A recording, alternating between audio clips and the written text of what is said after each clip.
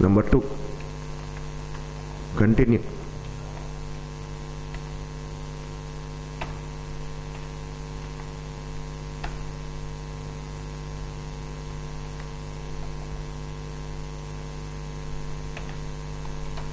It skips the current iteration.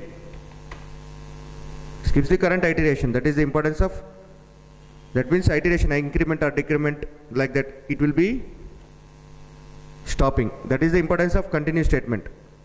Let us see it with an example.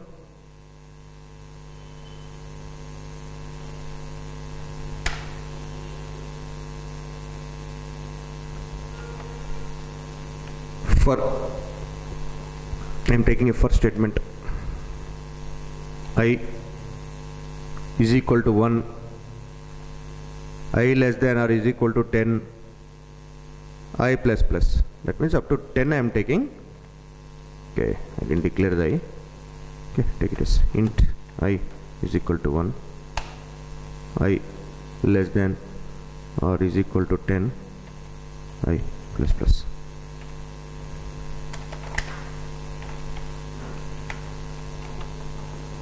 Okay, if I is equal to 5, if I is equal to 5, continue.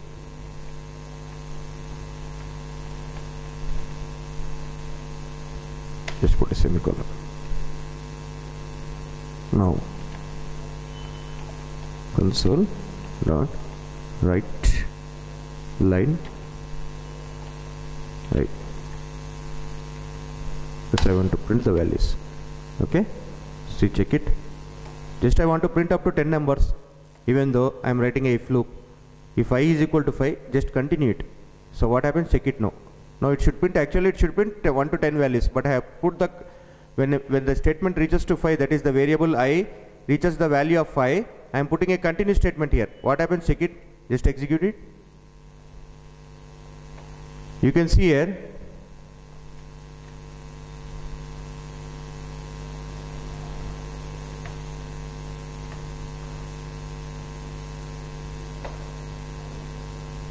to carefully observe here, the 5, number 5 is skipped here.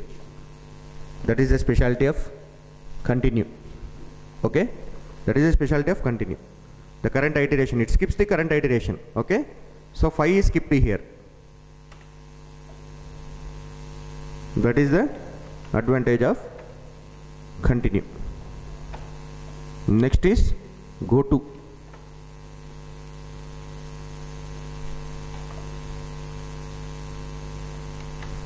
Third one, go to.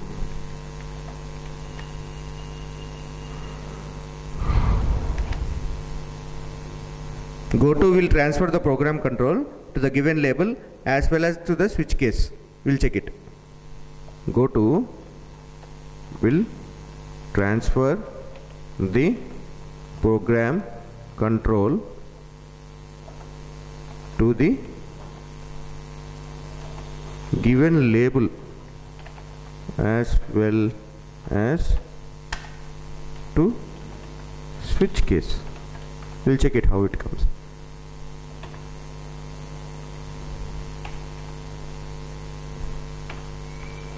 Go to will transfer the program control to the given label as well as to the switch case.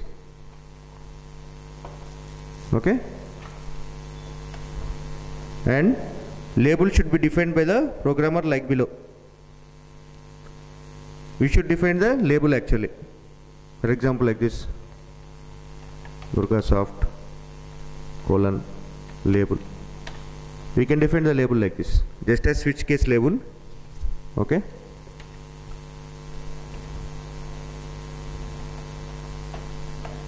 like this. We can define that label.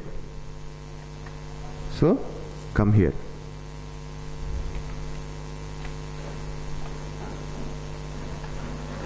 Console dot write line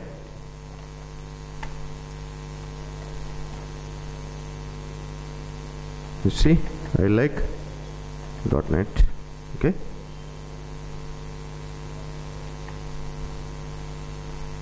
console dot write line. I like DBMS. Now use a different case. Go to, I will put a case skip. This is my own different case. Okay, skip. Console dot write line.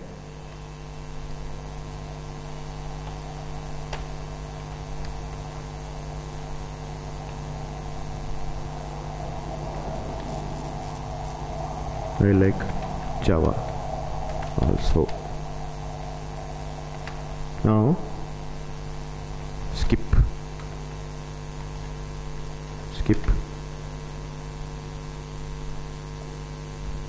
Console dot write line.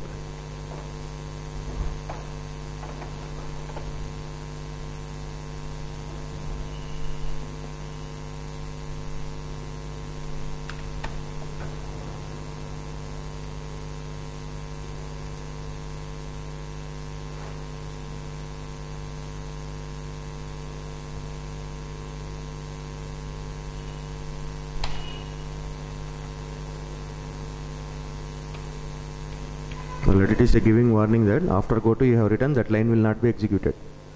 Okay, see, check it. Now 3 statements should be executed actually. I am getting only 2 statements. I like .NET, I like DBMS, but I like also Java statement is not been executed. Why? Because I have skipped that statement. Go to skip. That means this is a user defined label. Console.writeLine, this statement is not executed because it has skipped this statement. This whole that is the importance of go to. Okay, this is go to actually. And next is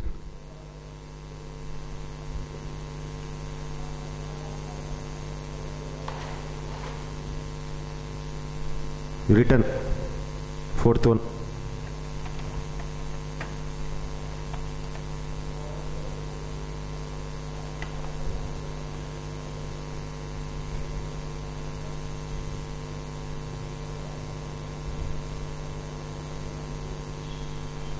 Shown another example for you for go to with switch statements, because I told about the switch for you.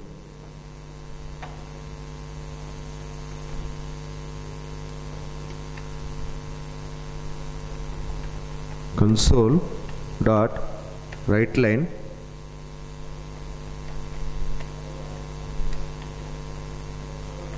enter your choice 1 or 2. Okay, enter your choice 1 or 2. Int I equal to convert dot to int 32. Console dot read line. That's it. And for the switch I am giving it, that becomes an expression here. If I give it to switch, that variable becomes a expression. Switch I case 1. I will write this is a label. Okay, case label 1. 1 is the label here. Console dot write line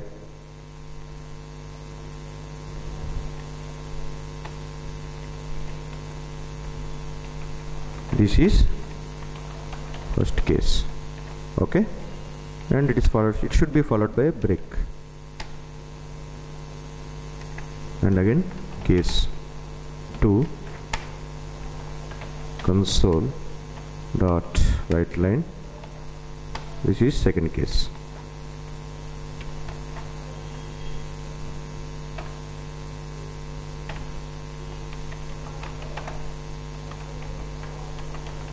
This is second case.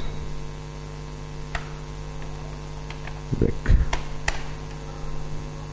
Without using a break, I want to use a go to here. That is the importance of go to. Without using break. If you use go to, don't use break. Go to case 1. put it as like this. Go to case 1 and default I want to write default console.writeLine. Just any message you can put it inside.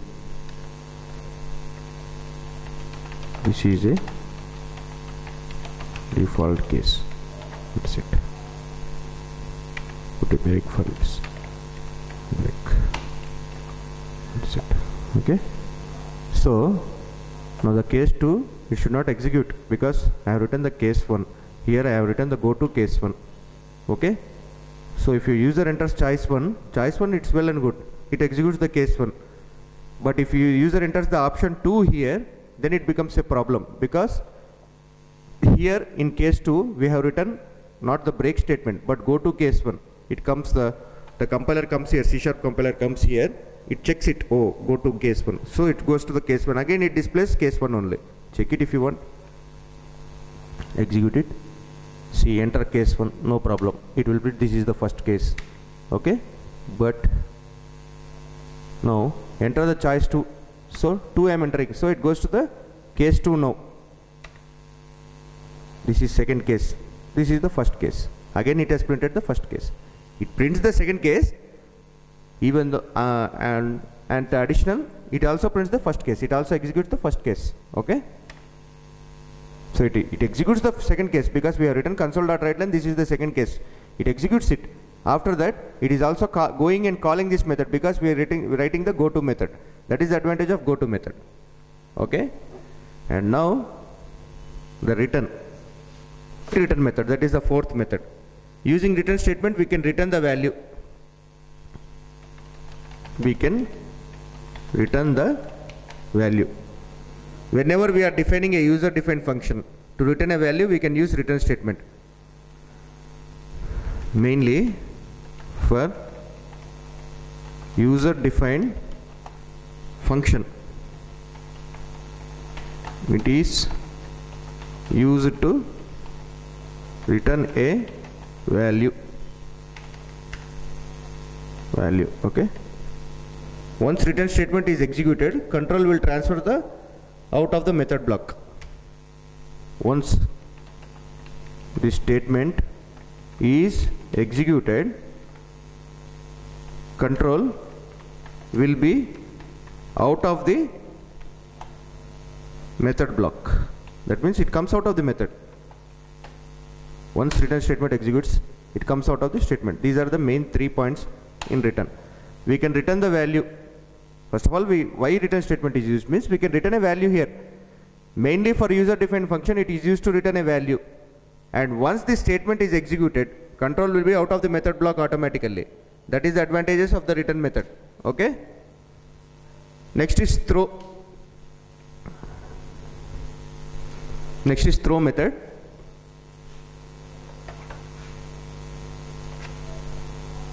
Fifth one is throw. Using throw keyword, we can handle an exception explicitly. This is the main advantage of throw method. While discussing exception handling, both these two cases we can see, return method and everything. Okay. Using throw keyword, we can handle the exceptions. That means any errors, runtime errors, exceptions explicitly. We can handle explicitly. That means user can handle this explicitly. Okay. So these two we will discuss in later sessions. Return and throw. Throw will see in exception handling, and return we'll see that how to return a value for a function. While doing further examples, we'll automatically see that return function what it is.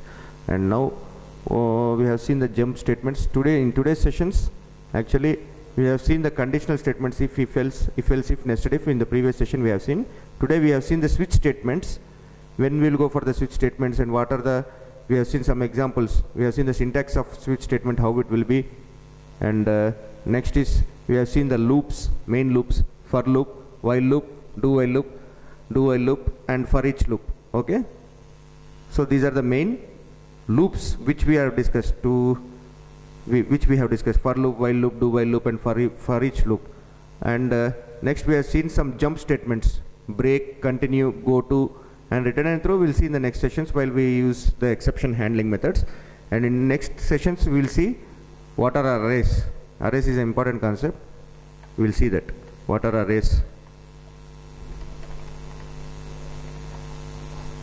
Arrays. In the next session we'll see this arrays. What are arrays? This is the main concept. There are mainly 3 types of arrays: one dimensional, multi-dimensional, and zagged array. We'll see next sessions what are these arrays. That's all for today's session.